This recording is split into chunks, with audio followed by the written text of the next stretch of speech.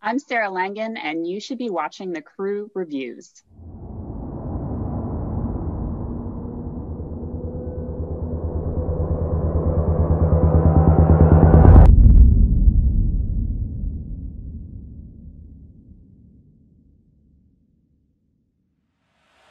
Gentlemen, let's welcome Sarah Langan to the show. Sarah, welcome to the show. Hey, Thank you. this is going to be a good one. Really thrilled to have you in the Crew Reviews. Thanks for having me. Oh, absolutely. Sarah, we read dozens and dozens and dozens of thrillers each year, both because we want to and also for the show. And it's rare that we get to say a book is like nothing we've ever read. Good Neighbors is like nothing I've ever read. Right. So can you give our viewers a quick overview of the book, and then can you tell us a little bit about the genesis of the idea? Okay, sure. I just went full screen. Oh my God. Well, you are the star of the show today. So the story is about newcomers to a Long Island town, and it's a cul-de-sac, and everyone else there knows each other. And the newcomers are kind of what everyone else considers ghetto. And so they have a hard time adjusting to this town, but the reason they've moved there is they want a better life for their children. And they're sort of aggressively seeking a middle-class life. And it's their dream, the American dream. And they befriend the neighbors until there's a disagreement and there's a misunderstanding between the two main moms. And suddenly everybody on the cul-de-sac who is in the in crowd believes rumors about the newcomer family. And tensions start to rise. And at the same time, the story is set a little bit in the future where climate change has more of a grip on the American consciousness. Mm-hmm. And I don't know if you have experienced this, but sinkholes are forming because of climate change. So everyone knows that a sinkhole is going to come eventually to this block because they have a big park in the middle of it, and it seems as if it's going to come. And the story opens when tensions are at their highest and the neighbors are not fitting in and they're excluded from a 4th of July barbecue that everyone else is at, and they can hear the party going on. And so they decide to join anyway and try and force their way into friendships with these people who aren't accepting them. And right at that moment, the sinkhole opens up and chaos ensues. And then as the story continues, the newcomers can keep trying to get along. And the queen bee mother, her daughter falls into the sinkhole. Mm-hmm. And she goes wild, the mother, and is so beside herself with grief that she begins to imagine that the other family has done something bad to her daughter. And it's their fault that all of this is happening. And she begins to get the neighbors to believe this story. And then it's what happens after that. These newcomers and a whole block who can't stand them. So I actually haven't really seen it. I mean, you talk about how you set the story in the future. It's not that far in the future, but you use a cool story device that I haven't really seen before in the thriller genre. And it's you give readers a glimpse of the future looking back through news articles. And I was curious about when maybe you thought of that idea to include in the story. Like, was that at the onset, or when you were brainstorming the idea for the story, or did it come about as you were writing it? Well, I started the story, I have my roots in horror. That's a lot of what I've written. And so I started the story as a horror novel.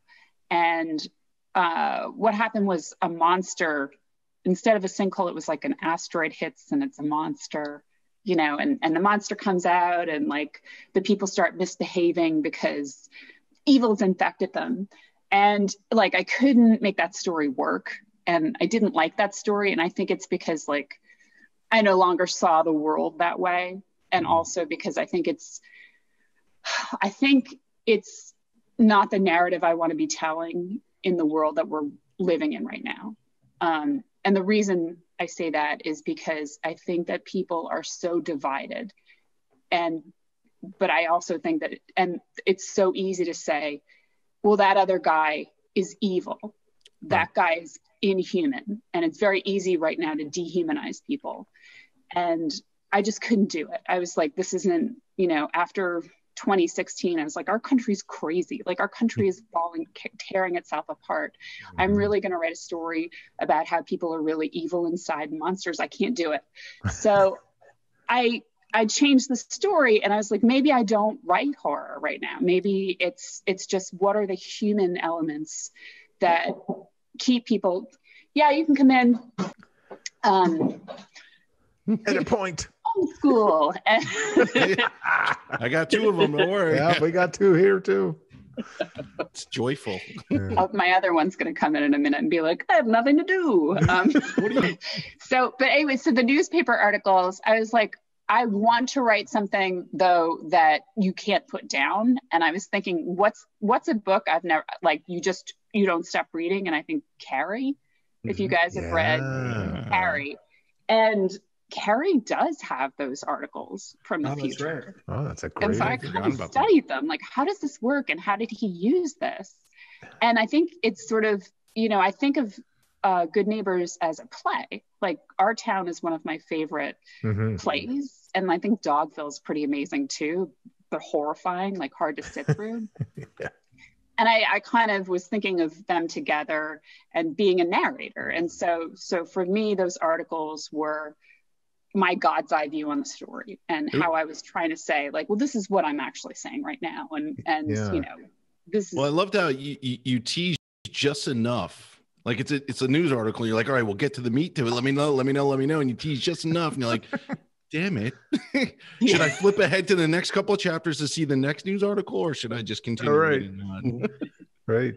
Well, I found myself mentioning, kind of evil behavior, and you're kind of describing it pretty well there. And I've said on social media a number of times already that reading your book, that I recognized almost every single person described in that book as somebody who I knew growing up, either a neighbor or somebody working with, or this or that, the other. And I saw a lot of the familiar traits. The person that's wanting, the person that's kind of in control of everybody, all these different characteristics and nuances that I recognize. Were these characters pulled from your own experience over the years? I think I had an idea of what I wanted the ending to be. And I was like, how do I make this happen and make it believable? And that's really hard to do, and because I think that most people are good. So I had to come up, and I hope I did it right, well, whatever, but let's assume I did. Like, what I had to come up with was the exact combination of personalities that would make this thing happen. I don't think it would happen every day. I don't think people are inherently that easy to manipulate, but in this situation, and I think once you false accusation of child abuse, true accusation, as soon it takes as a life of its own. People lose their minds. Yeah. But to answer your question, I think a little bit. I grew up on a cul-de-sac, not a cul-de-sac. I grew up on a street in the 80s, and all of us used to play manhunt in the summertime. Yeah, sure. Oh yeah. Yeah, but there were some kids who were just mean. Yeah. In that group, like mean. Yeah. Like I had a next door neighbor who would just throw gum in my hair. He was like 5 years older than me. And I was like, right. How can you look in yourself in the mirror? Yeah. I'm like 6. But so there's something really Lord of the Flies about a whole bunch of kids when they get together. Yeah, very sure. That sort of have to form their own allegiances out of survival needs. Yeah. So I think the kids were something I grew up with. Yep. Well, as I read, and this is kind of expanding on the same point, but as I read Good Neighbors, it was incredibly easy to picture the relationships and the tragedies unfolding as they did in the story. It really felt believable. And as original as the story was, and it really was, there was this nagging familiarity that I could not place. And then I set it down for a second, and I happened to open up Twitter. And in real time, you can see these kind of eating our own conflicts and brazen hate mongering that plays out every day on social media. Did social media have any impact, and the way people interact have any impact or influence on your story? Yeah, no, that was a large part of the book is what is, I don't think that I think they're reacting to social media or a metaphor for that as much as they are to each other. And that sort of constantly doubling down on a position that they didn't even think about very much when they took it, but now they can't take it back. I think that's like the essence of social media. Yeah, no kidding. Why is it? Like, it's a sunny day, and someone's like, "Shut up! It's not sunny," and you're like, "It's sunny," Global warming. Yeah. and you could never prove them wrong. Yeah, right? Like you just you're a sensitive person. I know. not person is never the word. Yeah, you're not a not person.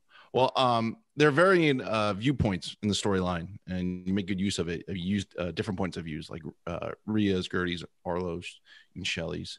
How'd you write those parts? Did you were they all at once? Was it linear, or was it like their voices popped in your head and you're like, okay, this is who I'm writing?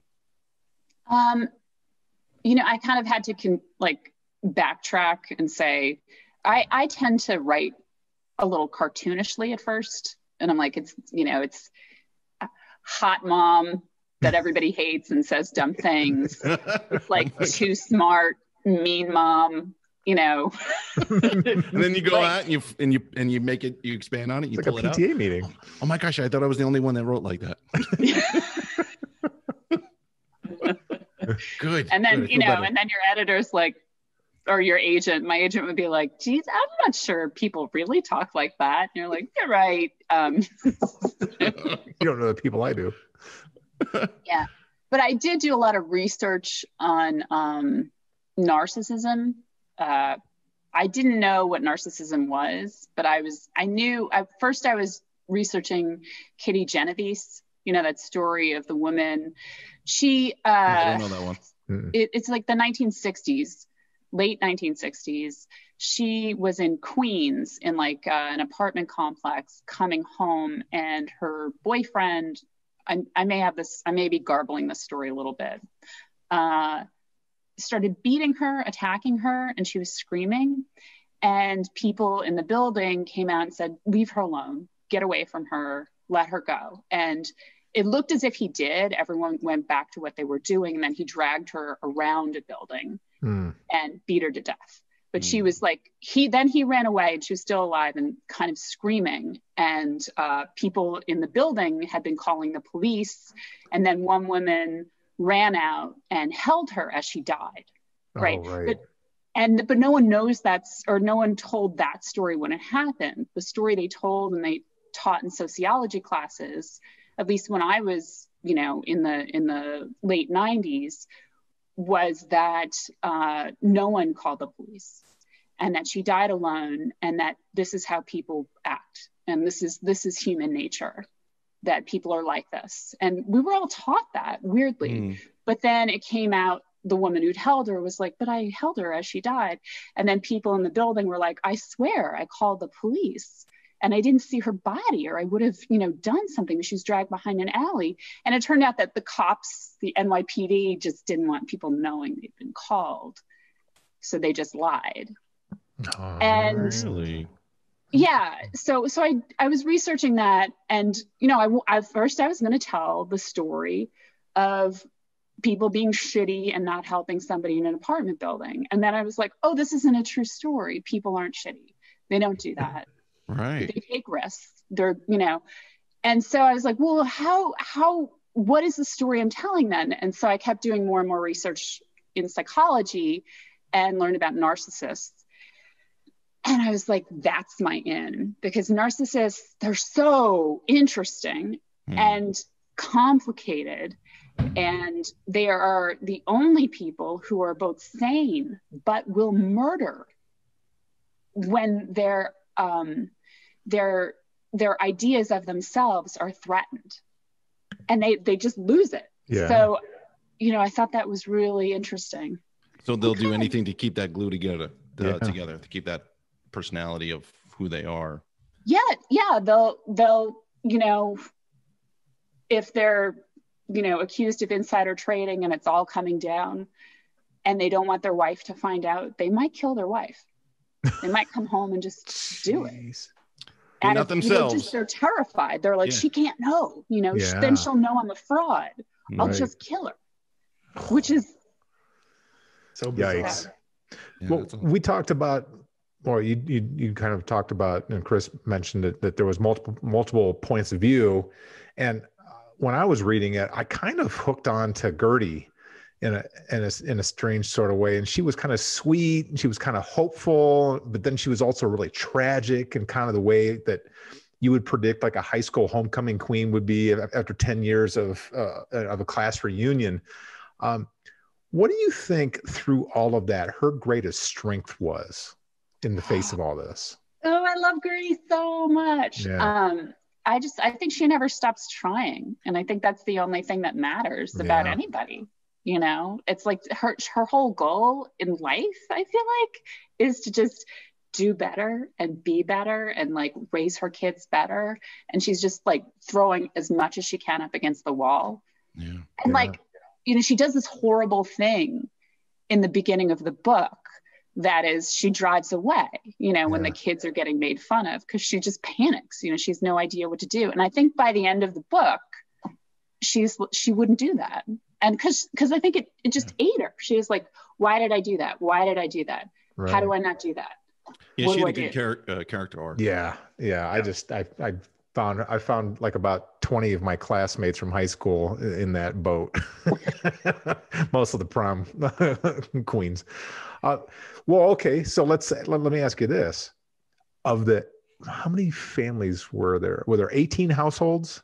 Can I look at the map? There's a map. Yeah. There's a map. I'll Okay. look at the map too. Okay, so Well, I so a think whole bunch left. I think there were 18 households. Okay, So let me ask you this question then. go with it. Which one of those households most closely resembles your own family? Oh no! Because it's in there. It's in there. All right, I'm gonna find the map. It's right at the beginning. I think it is page. Because there's 30 something characters, and I think All right. It's near the July 10th incident. Let's see. Blah, blah, blah, blah, blah, blah. yeah, you just count the houses. 40 Yeah. around 47. Page 47. I feel like, is it like my childhood house, my house growing up? Let's just say now. Oh, now. Oh, we're totally like the Chuns or whoever left. We'd have been like, there's a sinkhole. We're leaving. So sorry for the Helicopter rest lift. of you. What about your family growing up? Different family? Oh, Oh, wait a minute. oh. I'm not gonna say. Mom, Dad, don't watch. No one watches this show. No, they won't. No one. They won't watch it. No one's family watches this show. Yeah. Not even my mother. Actually, she does. Hi, Mom. Mom, none of our families are in there. Our families would have left. No, you, Mom. mine was So perfect. we're okay. Yep. No, my family's always the one like in the horror movie that just has to stick around to see what the hell's happening. I think my growing up family would have stayed, just they would have felt obliged, Yeah. you know, Oh, because in the story, the girl falls down the sinkhole. And I think a lot of the neighbors feel like they have to be there for the resolution of her being raised up, dead or alive, yeah. you know? Yep. Well, you talked about horror. Your work has been compared favorably with the master of horror, Stephen King. Seen it in print, seen your name, seen lots of people saying that your stuff is up there with his better work, actually. Not just his work, but his better work. You've also been praised by such horror and suspense luminaries as Peter Straub, Tess Gerritsen, and a guy who wrote the scariest book I've ever read, Jack Ketchum. A book that I still can't get rid of out of my head. Where and when did that instinct to tell horror stories begin? Or in other words, what's a nice person like you doing in a dark place like this?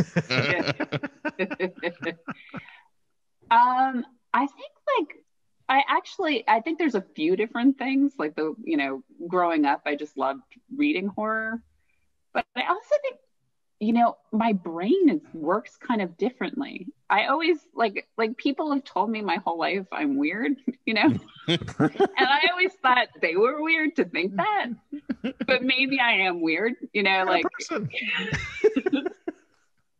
Weird is cool. Weird's in, by the way. That's who we are. Weird is in. And you're a writer, so you have to be weird. Yeah, right? you can't be voices in your head. Well, it's like I live in my own little world, and I see things in metaphors, and I for me, like, horror articulates, and I like anything that's a thriller too, anything that's like a heightened reality. Yeah. But I think you can say so much when you have metaphors, and then you're not hitting people over the head. Right. Very Shakespearean. Well, the behavior of the characters in Good Neighbors, it's dark, it's filled with lies and rumors and group hysteria, and it's fiction. But as writers, we know there's always a little truth in the fiction. With that in mind, did writing this domestic thriller have you looking at yourself inwardly, or did it have you outwardly examining your neighbors and your relationships a little bit closer? I think I was inspecting myself more, and it was harder. And like, I'm hearing people say, like, some of the reactions on Goodreads are this upset me, this bothered me, this made me think about myself. And I'm like, you're not alone. Like, like I had the same. So writing Rhea and writing Gertie, I think we all have these holes in our personalities that we're unaware of, like just from growing up and the ways that we learn to adapt to our childhoods, often are coping mechanisms, no matter how great our upbringings are. There's just, so, I'm not great with conflict, and I worry about taking care of women all the time. And I wasn't aware of it until I had kids.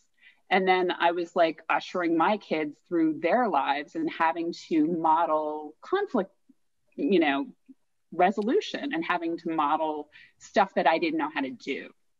So like, I didn't do what Gertie did. I didn't drive away while my kids were getting teased. It's not that extreme, but I could see pieces of myself in that. And it was kind of shocking to me and upsetting. And I was like, this is the meat.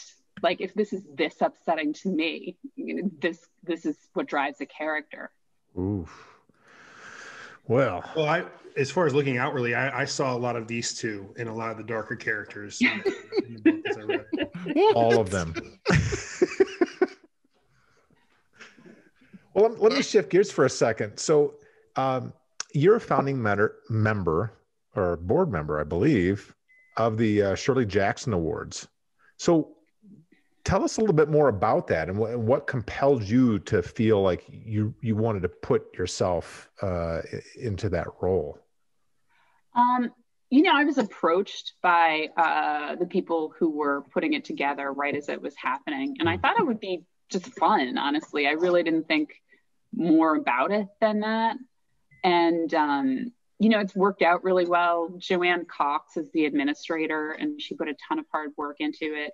And Paul Tremblay, he sort of rotated off the board, and now he's an advisor. He did a ton of work. And it's kind of taken off, which is terrific. But what I like about it is, first, I get to read the good stuff when it comes up. I'm not a juror anymore, but I still get access to all the files if I want it. But also, it's been maybe 15 years, and it's been a real lifeline for me to have that community that I can always just pop into. Because I don't, when you're raising kids and you're not publishing, it feels very untethered. Mm-hmm. So what's really made a difference to me is just these calls, these check-ins that I got from these guys over the years. Yeah. And then anytime I showed up at a convention, I had a group of people to hang out with already. I didn't have to be like, you know, I would like to have other right people now, besides but, these two to hang out with at conventions. That's not true. You love hanging out with us. Drinking with them, maybe. So, Sarah, what was like the lasting image or feeling you got or you had when you finished this book? I kind of think of the Grace Paley, you know, I ended on that, which is like this idea of trying to say something without telling the end of the book. Yeah. I guess that the thing I think about is the hope we all have as humans is that we make the world a little bit better. Yeah. And the idea that the next generation has less debt than we inherited. Right. And I was thinking about that, if that makes any sense. Yeah, that no, makes perfect complete sense. Yeah. So there are a lot of underlying themes in this book. I mean, you could really, as a reader, I can find several different themes. Is there something specific, or did you just, you know, describe it that you want readers to take away from the book? I think shame is a terrible emotion.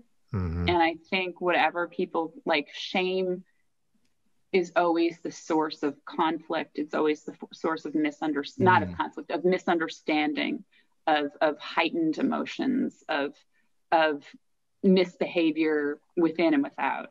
And I think whatever, don't be ashamed of your thoughts. You know, I feel like that's Rhea and Gertie and these characters are just constantly feeling, you know, I think there's that pressure of parenthood, but there's also like Arlo has these, you know, he wishes he'd been more successful and all this stuff that if he were able to just unwrap a little bit and talk about, it wouldn't feel like such a burden. Right. Is there judgment in there too? That's I mean, interesting. Being judged by others. I mean, do you think where a lot of that comes from? You know, I think we think we're going to be judged by others, but it almost never happens. Right. Judge yourself. You know, like me. whenever you're like, I have to tell you something, and you tell your friend, they're like, I did that. You know, you're like, you're late to the party. Yeah. or that we never really grow up and we stay cliquey teenagers for most of our lives. Everything's 8th grade. Everything stays in 8th grade. Hey, a quick question for you. You have your MFA, right? Is that from Columbia? Yeah. Right. And we've talked to a number of authors, you know, a lot of bestsellers, and they've gone through the MFA program. So I was always kind of curious, what did you find the most valuable lesson or most valuable part of that whole program as to how it changed you and bettered you in your career as an author? I think for me, like I went straight out of college, and I think it's so hard to be a writer because people around you are like, yeah, that's a nice dream that you have. And going there, no one talked about it like that. It was like, this is the work, do the work. Cool. Right. And so having that, by the time I was done, I was like, I am a writer. This, you know, I don't know how it's going to pan out financially for me. Right. But when people around me would say, well, that's nice, I'd be like, I think we need to be in conversation. You know, like I had more, I felt like I was a writer. There was years, you know, way more years to just keep learning the craft. Right. But that's what it gave me. And it also, you know, I'm still friends with some of those people that I graduated with. And it's just nice to have those peers too. Yeah. Because Thanksgiving, it's like, didn't you start writing that like 2 months ago? Aren't you done yet?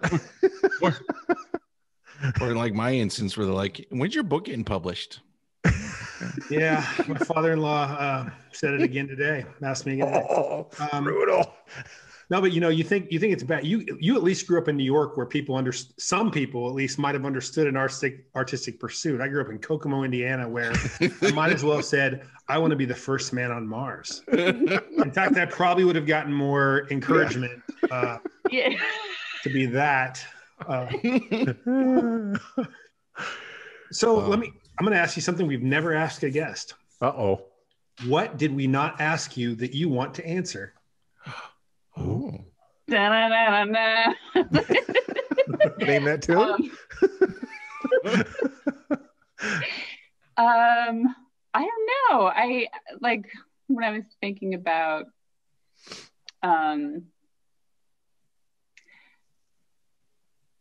people have been asking me if this is specifically about Trump. Mhm. And yeah. no. I think it's there's a lot of parallels, but I think I'm talking about our entire culture. Yeah. As opposed to this, Moment in time. Yeah, right. A really good friend of mine made the comment that Trump revealed things that were already there. It's not like he just suddenly came and all of a sudden we had all these problems that we never had before. It was more like a pulling back of ripping off of a scab, I suppose, more than a pulling back of the curtain. But well, it's I live in Los Angeles and I live in a liberal part of it, and you use the word Trumper and it means like dummy who wants to give you COVID, right? Right. Like a And knuckle it's like- dragger. Yeah. Yeah, and it's like, well, okay, but what if they're like a human being and like who unfortunately was like behind the storming of the Capitol because they thought that the election had been stolen. Yeah. Like, Yeah. I don't know. I mean, I have no interest in arguing politics because it's too exhausting. No, I know exactly what you're saying. And I actually think that I hope that when people read this book, that's what they think about. That's what I hope they take from it. I hope they think about the fact that people's perceptions of themselves and of others are rooted in something. And it's not just, it's not always ignorance. It's a number of different factors. And I mean, that's what I took away as I read it. It could be shame. Yeah. We need to guard against judging ourselves and judging others. So, but terrific book. But you have survived the main portion of the interview. Congratulations. Congratulations. Now we're going to ruin your career. Can we raise a drink and let's get silly? I'm so sad that I'm not. Last night I had a Boulevardier. Maybe that Oh, Okay. delicious. all They're right. so good. There you go. One up me there.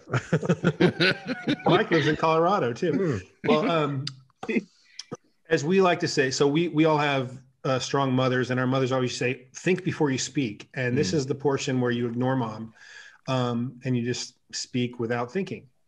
And we will each ask you 3 questions, and I will go first. And as Mike always says, don't put a lot of thought in your answers because we didn't put a lot of thought into the questions. But that's Stream of consciousness. That's not really true. So your husband, JT Petty, is also a creative who works in film, television, video games, and there's usually a horror element, at least from the research that I did, the deep research I did into JT. Who has the more twisted imagination? He does. Ooh. Oh, that a boy. Bring him on. Was it? No, he'll be like, yes. Well, not to get too personal, but since you both have a little bit of it, did your daughters inherit that gene? Yeah. Ooh. Good deal. Like a lot. World needs some of that. I just watched The Ring with my 9-year-old, and she was like, it's not that scary. Whatever. What? I've seen That's actually a good segue into my next question.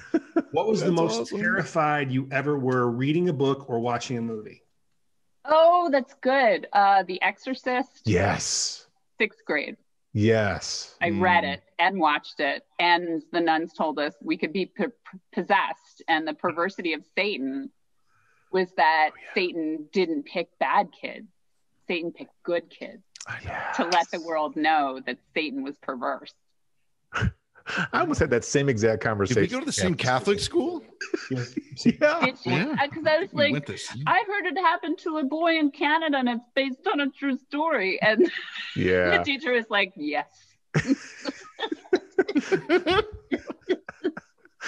Oh man. They still have nightmares And my final about question, Catholic school.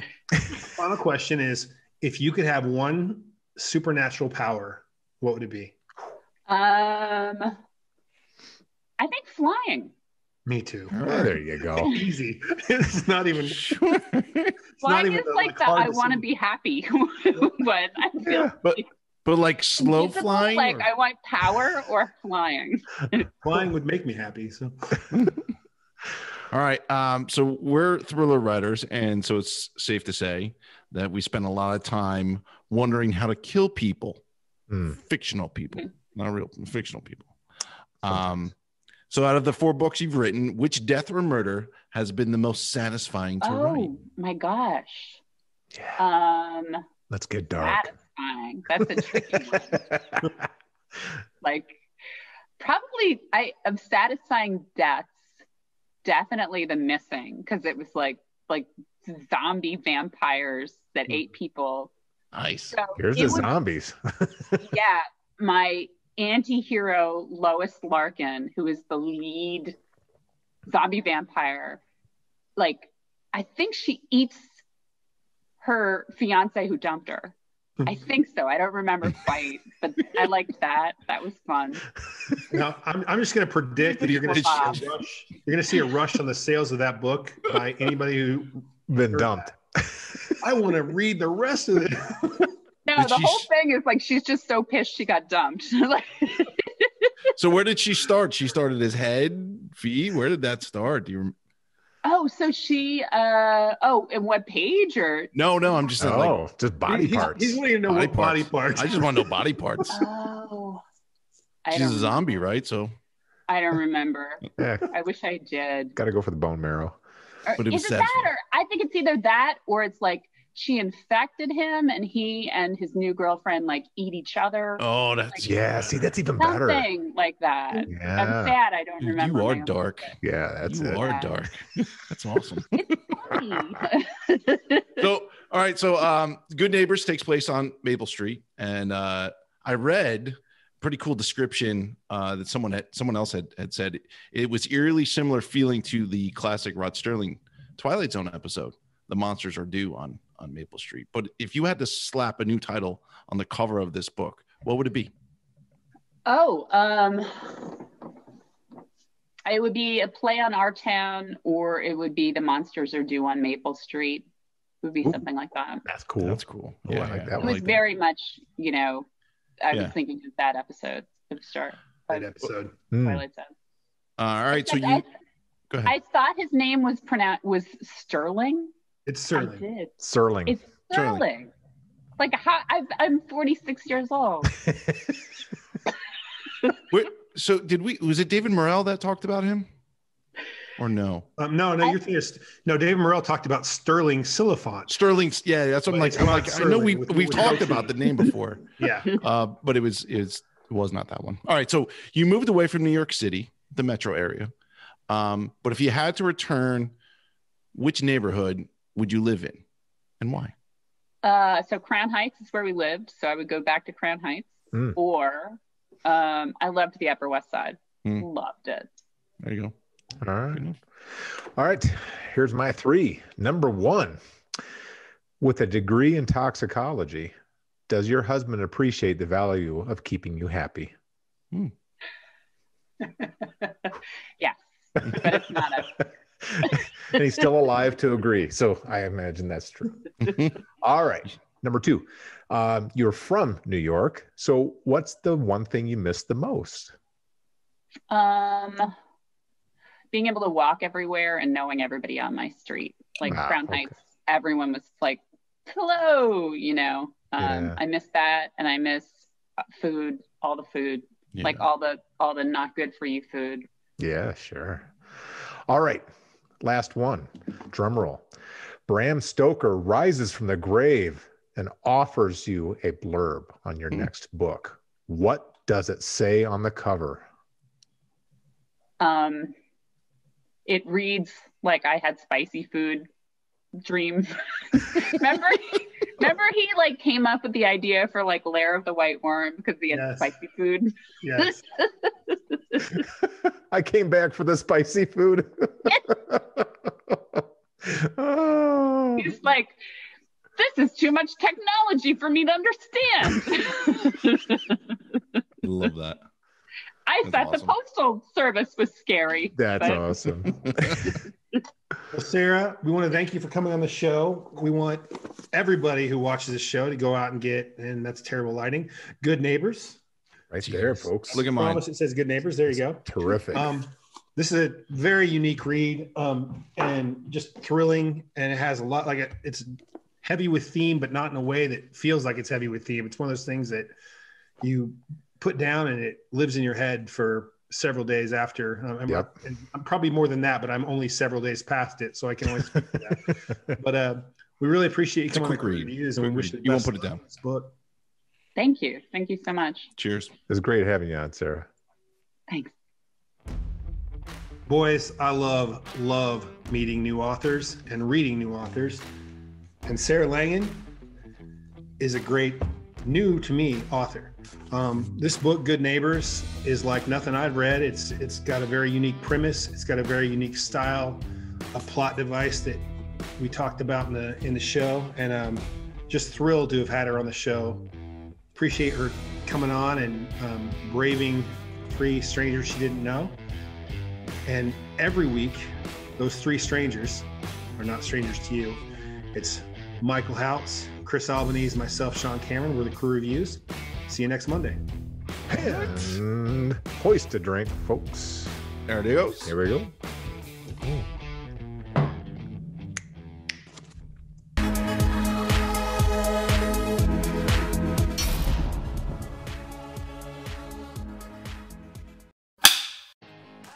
I'm Sarah Langan, and you should be watching the Crew Reviews. Let me do it again. Okay. You're not supposed to laugh. Isn't that funny? We're very serious. We're very serious people. here. We're not. Okay. Are you ready? Ready.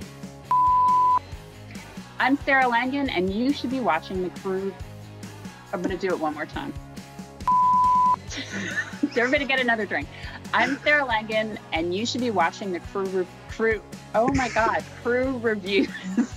Is this like rural juror? Remember that conversation we had at the beginning of the show where I was getting the last name screwed up? You should be watching the rural. Okay. We've done multiple takes several times. Here we go. And 3, 2, 1. All right. This is the outro for Sarah Langan. And Good Neighbors. Sean looks intense. He's been practicing all day. Here we go. Yeah. 3, 2, Button that button. Look down. Yeah.